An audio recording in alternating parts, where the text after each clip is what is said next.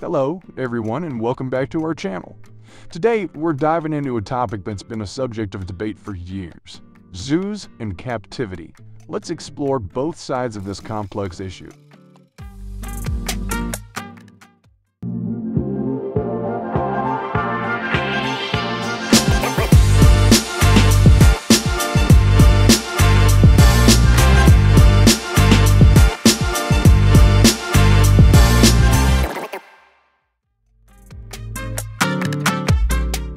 While zoos often serve as places of education and conservation, they're also at the center of ethical discussions regarding the treatment of animals.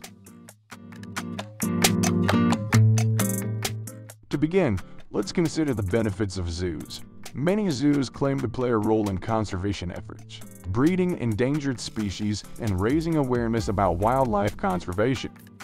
They offer educational opportunities for visitors to learn about different species up close and often contribute to scientific research.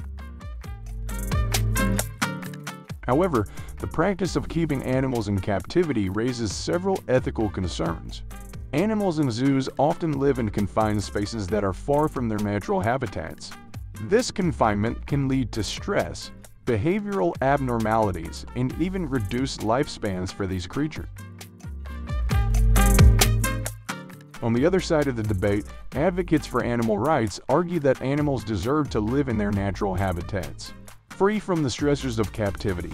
Observing animals and their natural behaviors and environments is essential for understanding their ecologies.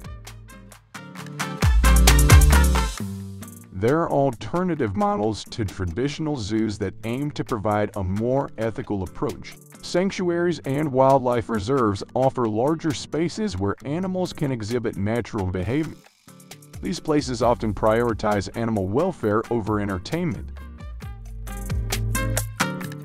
In recent years, some zoos have shifted their focus towards more ethical practices, creating larger and more natural enclosures and implementing enrichment programs that challenge animals both mentally and physically. In conclusion, the debate around zoos and captivity is far from simple. While some zoos contribute to conservation and education, others raise concerns about animal welfare and ethical treatment. As responsible consumers of information, it's important to consider both sides of the argument and engage in conversations about the best ways to protect and respect the animals we share this planet with. We hope this video has encouraged you to think critically about the role of zoos and how we can collectively work towards a more compassionate and informed future. Don't forget to hit the like button, subscribe to our channel, and turn on the notification bell to stay updated with our future content. Share this video with your friends and family. Together, let's nourish our bodies and minds with the goodness of veganism.